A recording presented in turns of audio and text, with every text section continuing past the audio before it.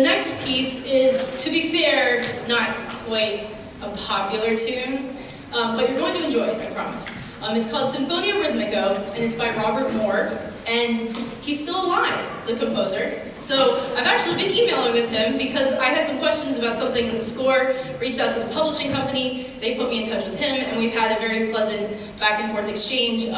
So this piece I chose for this concert because it's really fun with a really big group of string players. The composer and the editor for the piece are both cello players. So this is a chance for the cello and the bass players.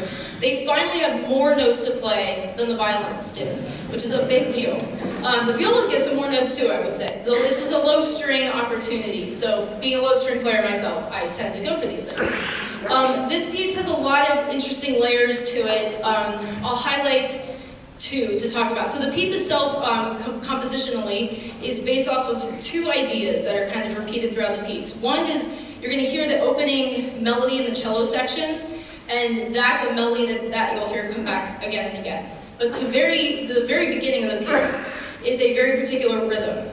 And this rhythm is repeated then as one bar formations, but then it's augmented. So it's like stretched out so that the notes are longer, but the length, the proportions of it are the same. So then you have 2 measures of it, or then you have 4 measures of it, or sometimes you have up to 16 measures once you get half and whole notes involved. So throughout the piece, there's times where one of the sections is playing the 16th note, or the 1 measure variation of it, just kind of over and over. While another section of the piece, when you hear them playing long notes, they're playing that same pattern, just super elongated and stretched out. The pattern itself offered an opportunity to use specific counting syllables. So in music, there's different ways to count rhythms. One of them is just 1, 2, 3, 4, 1 and 2 and 3, and in the music education world, there's other syllables that you can use. One of them that I was taught in college is based off of Indian classical rhythm syllables. It's not fully true to that, but it's inspired by that. So the first measure is rhythm, and we all learn this, and I think you should make them say it for you on the drive home. The rhythm pattern goes taka-di-mi, ka-di, taka-di, ta-di, if you're using those syllables. So we've all learned that and used that to help count it, because on the page it can look very intimidating and scary, but once you get used to the pattern, it repeats, and then that adds the notes in, and it's really invigorating to play.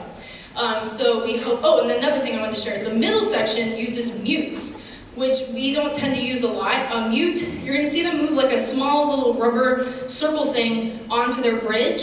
Essentially, it's going to dampen the vibrations of the bridge. So it's not going to stop the sound completely, but it tends to give it like a pastel sort of color all of a sudden. So in the middle of the piece, sandwiched between the 2 faster sections, you're going to suddenly hear like the orchestra just like get quieter all of a sudden, and that's when we put on the mutes for that color change. So enjoy that, difference of sound. Okay, now that's everything. Okay, so now we're on to perform for you Sinfonia Rhythmico by Robert Moore.